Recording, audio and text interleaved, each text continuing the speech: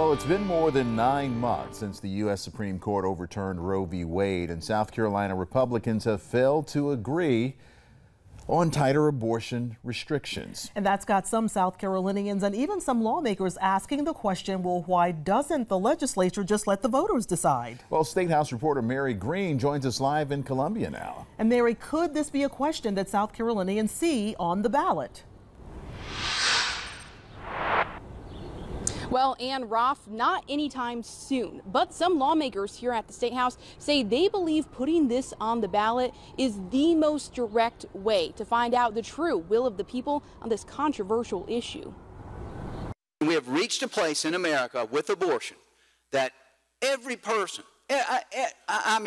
almost every person who's an adult in South Carolina has given some thought to abortion, and I would hazard a guess that the vast majority have opinions about abortion. A January poll from the South Carolina Policy Council of likely voters of both parties asked if they would support or oppose a state constitutional amendment to restrict or ban most abortions. Nearly half the respondents said they would oppose it, while about a third said they'd be in support. Republican Senator Greg Hembry proposed putting the question to voters in a referendum during the Senate's most recent abortion debate last month. But that push failed, and so too have previous attempts at the State House recently to let voters decide directly. That's a cop-out.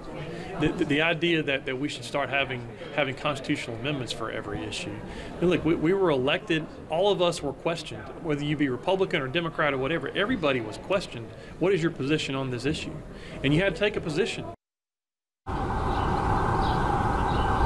I also asked Governor Henry McMaster today if he believes this is an issue that voters should decide. He echoed Senator Massey's comments that he believes South Carolinians have made that decision through their elected representatives.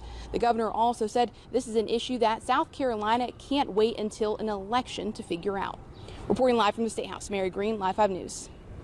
After months of refusing to take up the Senate's proposal for a 6-week ban on abortion, this session, House Republicans are poised to do just that with only 1 week left. Senate Republicans have urged House Republicans to take this bill up, as South Carolina currently has the least restrictive abortion law in the region. Governor Henry McMaster says at this point, you have to do what's best for a majority of people.